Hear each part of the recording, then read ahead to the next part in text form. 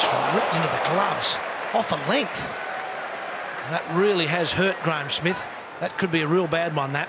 And it certainly bounced a lot more than I thought it was going to, and no doubt it bounced a lot more than Graeme Smith thought it was going to. Maybe hit that crack. Up it came. Let's have a look where it hit. Oh no, it's the little finger.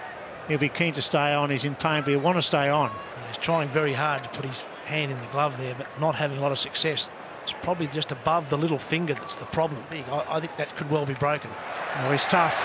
That's a big loss because Mackenzie's struggling at the other end. He was on 30 off 31. I think that'll probably be a trip to the hospital for an X-ray.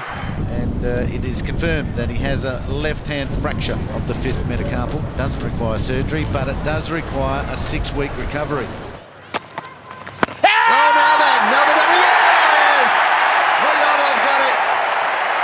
Railstone, LBW.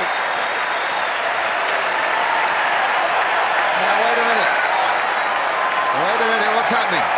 Graeme Smith is coming out to bat.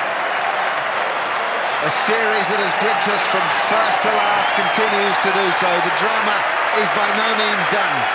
This is a mighty figure, one of the great men of the modern game, and Sydney is standing to him. Graeme Smith is out there with the damaged elbow, his top hand, the broken hand, his bottom hand.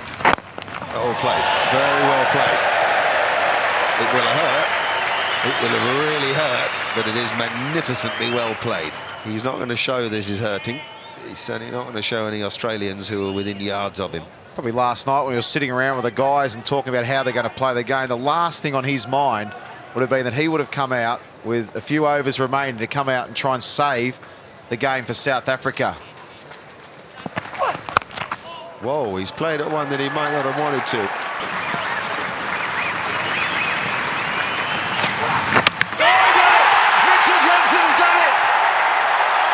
No single player has more respect than this man, Graeme Smith.